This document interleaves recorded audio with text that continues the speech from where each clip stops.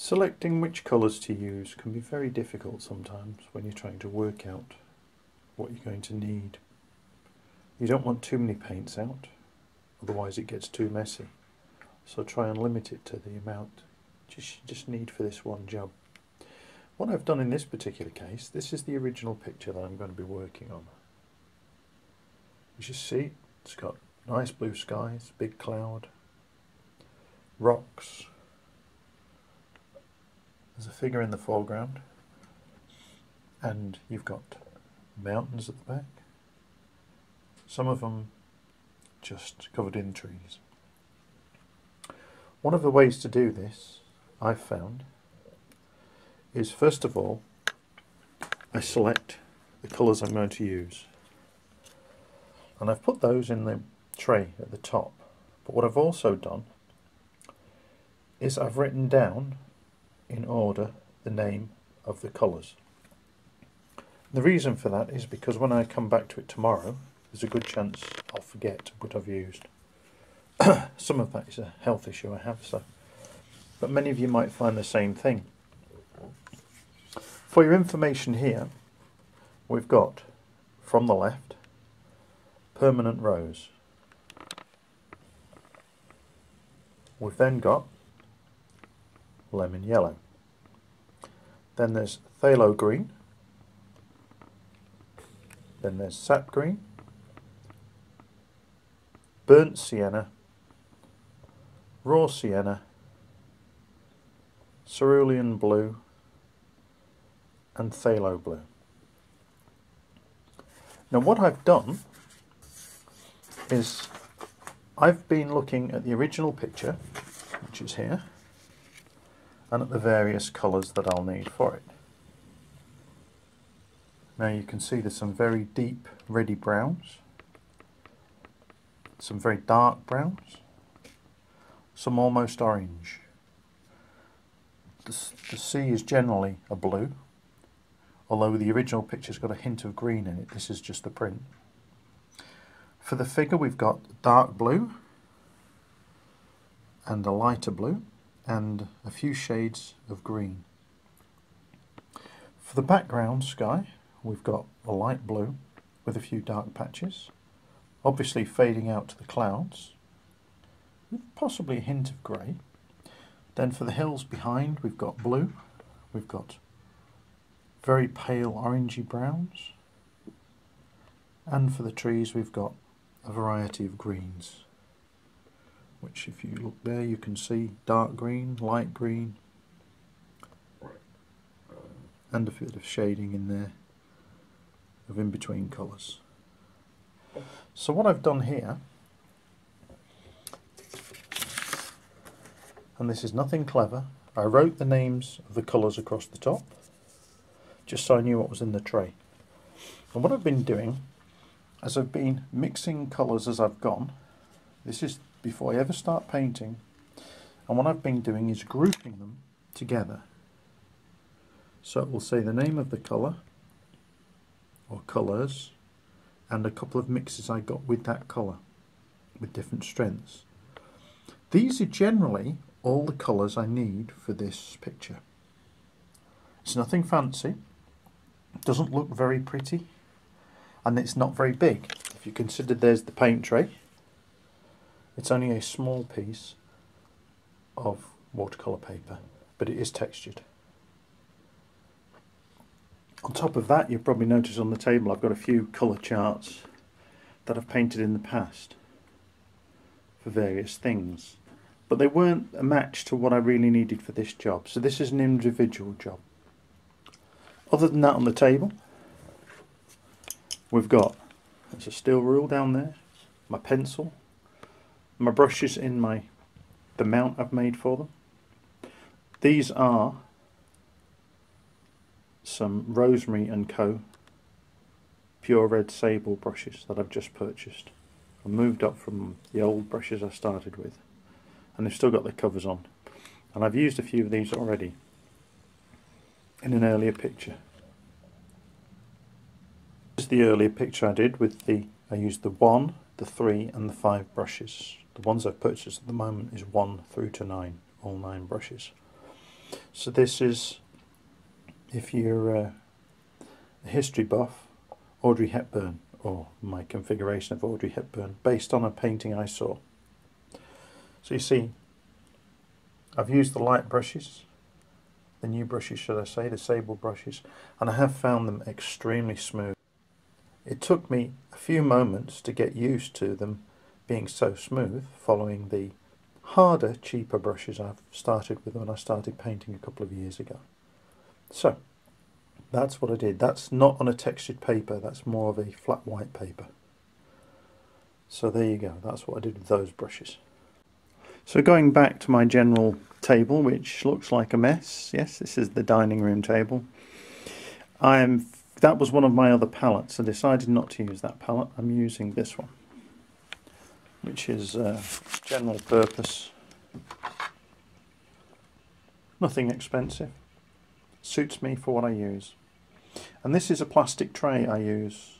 Funnily enough, I use this a lot without using the palette, especially for mixing when I'm doing small detailing. And this is what I've been using while I was mixing up the colours for this chart, which I showed you earlier. The other things on the table, obviously my paints, a mixture really. There's one Winsor & Newton Professional in there, an ultramarine blue. There's cotton colours, a few Daler Brownies, and there is some Devon paints. Oh, I've also got a very cheap titanium white which I've used for snow and some other paintings.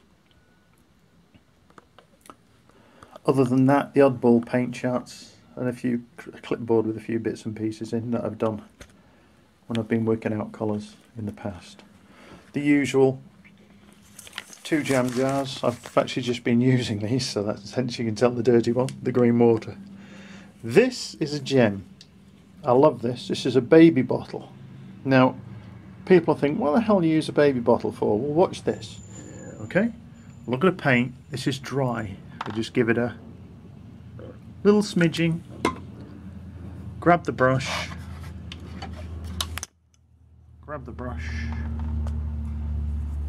And there we go. Oh, I had blue on the... See, I didn't clean that. Naughty, naughty. But you see, that just brings your paint back up. And also, if you wanted to, you could put a little drop of water in these. Very handy in the bag if you're working outside too, because you can tip it upside down, it won't matter. So I do find that handy. The brushes, as I said, these are the new brushes. That's my drink of water. I have been known to accidentally put my brush in it before now. And these, as it happened, are my new sable brushes, which are from Rosemary & Co. This is the larger one. And I made this myself, the wood base. This is, I'll hold that to the window, you might see the profile better. Oh no, it's probably a bit bright. I'll put it over there. So that is a red sable. It's a proper red sable. And that's a size 9. As I said, these run through 1 to 9. I don't use them for mixing my paints. I use a cheaper brush, and that shouldn't be sitting in the water. The other thing I've got that probably all of you've got is the old dirty rag, which used to be a tea towel, but after years of use and washing it was getting a bit thin, and it did have multiple colours, you can probably see. It's got a few paint marks on it, and yeah, it does get a wash occasionally. So there. So we'll come back to this when I've started doing some of the painting. But I just thought you would find this interesting. The one colour I didn't actually put in that top tray, which I will be using, and if you look in this corner, you can see it there, is Payne's Grey. Because Payne's Grey is very good for darkening, I find. In fact, that blue there on the tray, the dark one, is a phthalo blue with Payne's Grey. So you see, that is an extra colour, but I don't use a lot of it, and I don't tend to leave it on the main tray, on the main palette. So, we'll see how this goes. Well, here we are now. I'm in the process of painting, you will see. This is where I've got to at the moment. I've been painting for about an hour, 3/4 of an hour. And I have to say, I'm very impressed with the new brushes. These are the Rosemary & Co. Sables. And also the pad which I'm using, which is a Langton, which it's a Langton pad, which many of you have probably seen before. It's the first time I've used one. So it is very impressive, the paper. I'm surprised how far I've got so quickly. Coming back to the painting,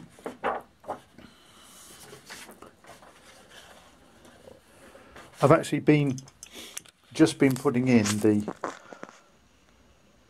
raw sienna across the bottom, which will be the rocks, which you'll probably notice. Excuse the camera straps. Probably notice there. So that'll be where the rocks are. As I've been painting it, I've painted from here actually. I'm sitting here when I'm painting. So what I've done is I've actually painted it upwards as I've gone with this, rather than across like that. I've painted this way. You can see where I've left the space of the figurine. I started off with a light wash of cerulean blue with a little bit of pea blue, phthalo blue. Did the sky with it, dragging the brush over. So this was dry paper. This is the sky as it's drying out. I've had a little bit of darkened, put a little bit more phthalo blue in and darkened it slightly in one or two spaces. I've taken it down to where the mountain tops would be, or the hilltops, which is the green area here, and the bluey and beige area. Then I moved down to where the water line would be, and I put the water in next. Now the water I've darkened with a bit more pea blue, phthalo blue. On the original picture there's a hint of green around this area, greeny yellow, so I've just added a little bit of greeny yellow in there, see how that comes out when it's dry. And I've just used the raw sienna at the moment. I will be darkening the raw sienna in parts to start giving the rock image, but at the moment it's more like a local wash, if you like. In the wells, that is raw sienna with a little bit of pea rose, permanent rose, and that's raw sienna with a bit of phthalo green to give that sort of greeny beige. This one will give the redder area, which will be this sort of colour, the darker colours, the reddy colours on the rock there. And then I'll probably mix some burnt sienna, possibly a bit of pea red, permanent rose should I say, not pea red, permanent rose, to get that darker reddy brown. And I'll darken up to get the rest of the rocks. I will be working on the dark green soon for the trees as well, so we'll see how it goes. But at the moment, this is where we're up to. You can probably see where I've been washing water up. These are only 2 jam jars I use all the time. Excuse the labels on them, I never bother taking them completely off. So, this is the situation. That's how the painting's going at the moment. Hope you're liking it. I'll take you back to the front. Here we go. So the raw sienna is still wet, and the sea is still just that bit damp, not dried out yet. The green part I've only just added before the raw sienna, so you can see where that's wetter. So we'll see what it looks like when it dries out. Okay, bye.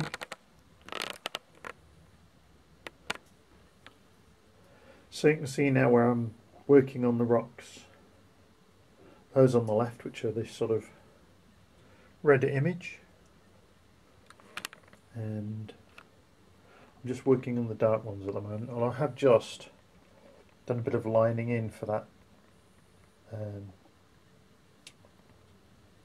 stick, the rod, because the thing is, That's an important part of the picture, because it, funnily enough, gives you the angle of that rock where the figure's sitting. So, that's where we're up to at the moment. It's coming on. I'm very pleased with it. Alright. I've been doing a bit more detailing. I've taken the rocks in down this edge. A combination really of burnt umber, phthalo blue, bit of sap green, some permanent rose and raw sienna. Sorry, it was burnt sienna, not burnt umber. And I've also done some of the green now for the trousers, and I've done the boots on the figure. Should probably just about make those out. So it's beginning to take shape, and as the paint's drying off, we're getting a nice glow on that rock on the left hand side, and the darker part just still under the body. Okay, so that's where we're up to at the moment, and I'm giving it a break for today, and I'll come back to it tomorrow. Bye for now. Alright, so we're on the next day, and I've made a start already. I started detailing in the figure. You probably notice I've done the t-shirt, arms, part of the head and the hat. I'm reducing the width of the t-shirt, so I've just lifted some of the colour out because I made a mistake on that, so that will become part of the C later on. And what I've also started to doing, I've started giving a bit of the, see the yellow there in the hills, so I'm using a little bit of raw sienna in that top part, which is there and there, and I'm putting that in across the top there and across to there with just a little bit of permanent rose in this part, just to give that pinky finish that's there.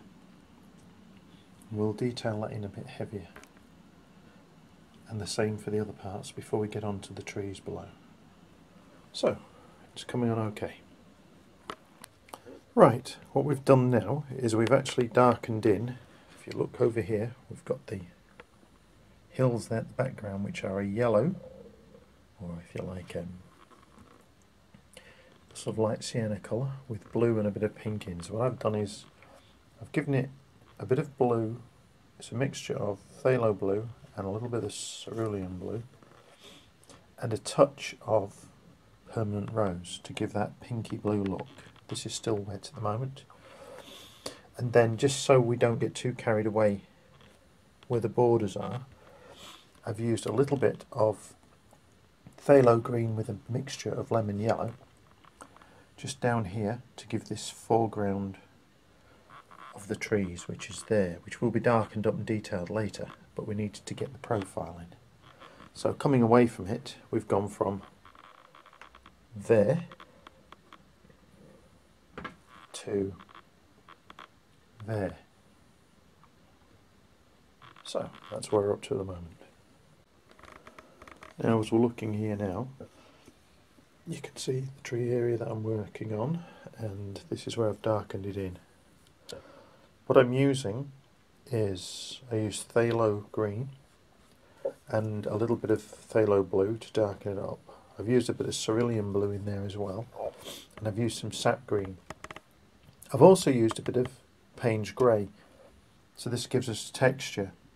I've splayed the brush end of my pointed red sable number 7 Rosemary & Co brush, and that's given me a little bit, if you look carefully you'll see where I've come down, it gives you little uprights, which gives the impression of trees going up. Not perfect, but hey, I'm not a very good painter. I've only been painting about 4 or 5 years. So that's where we're up to now. This is just slow work. I have to take my glasses off when I do it because I can't do close-up with my glasses on, so it's a slow process, but we are getting there. I hope you're liking this as we're going. and I'll get back to painting. Thank you. As you can probably see now, I've been doing a bit more of the detailing. I've moved across from the trees, dark trees, and I've been doing some of the mountain at the back, which is generally there on the original picture. Again, I'm using raw sienna, little touch of burnt sienna, permanent rose, and a touch of phthalo blue, and a little bit of Payne's grey. Also, I've sneaked in just a little hint of lemon yellow just to brighten up areas. And I've worked back to where we were before, and I've put some lemon yellow into here, which, if this stays in focus, you can see it. I've also, where there was a lot of white in the trees, I've run some lemon yellow over that, just a touch, which has just given a sort of light green, dark green feeling to the trees. So gradually it's coming together, and we'll see how it goes. Now, this is the next day, and the picture's dried off quite nicely. There's the original, and there is my painting. I have to say about the original, this is printed off my computer, and I have to say that the pictures on the print, which is laser, are not exactly that on the computer. There's a hint of green in the sea. In fact, it's actually a big bay, the photograph, a place called Watercolour. So, we'll go back to painting now. I've finished off now. I'm not going to do anything else. I've detailed up the rest of the hills, touched up the clouds a bit, worked on the water. You probably noticed that we've got darker foreground hills, lighter background, which is generally along the lines of what was on the original picture, simply because there was a lot of trees on the front. It was a forest. So I've tried to capture the depth of the picture, and I'm very pleased with it. We'll see what it dries out like tomorrow. I'm going to sign it in a minute, and then that'll be it. Thanks a lot for watching, and I hope you found this useful. Just experiment with what you've got and design your own style. I've watched lots of different videos, different styles, and I can't copy them. I pick little bits up from each, but I have to paint my own way because I have a vision problem, so with my glasses on I can see from about 1 metre away. When I take my glasses off I can only see from about 4 inches away. There's this long gap in between, so I have to work quite close up with the detail and then sit back and look at it as it dries off. So I've developed a style I think that suits me. You just have to develop your own style. Think what causes you problems and then find a way around it. That would be the best bet. Oh well, good luck with your own paintings. Thank you for watching. Bye for now from me, Robin.